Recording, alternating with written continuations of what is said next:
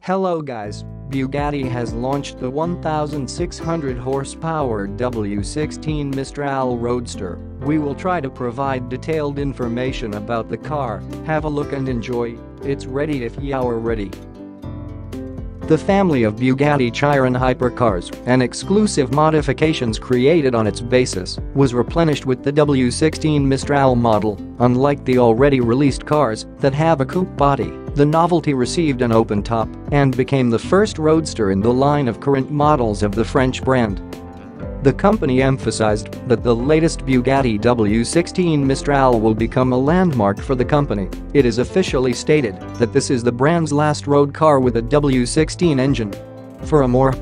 The design of the hypercar makes extensive use of advanced composite materials combined with 3D printing of titanium and aluminum.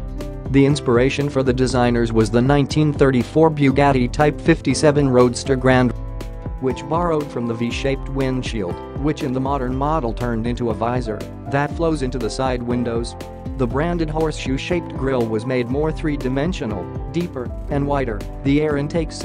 The engine elements are located behind the heads of passengers and refer to the Type 57 Grand Rate and Veyron 16.4 Grand Sport, and the air intakes of the intercoolers are moved to the sides of the hyper.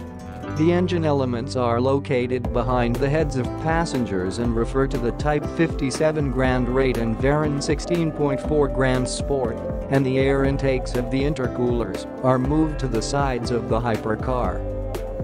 The car received vertical headlights in the style of Divo and La Voiture Noire, in which 4 elements point to the W16 Mistral all-wheel drive and 4 turbochargers, and the three-dimensional pattern plays the role of aerodynamic elements that calm the airflow around the wheel arches.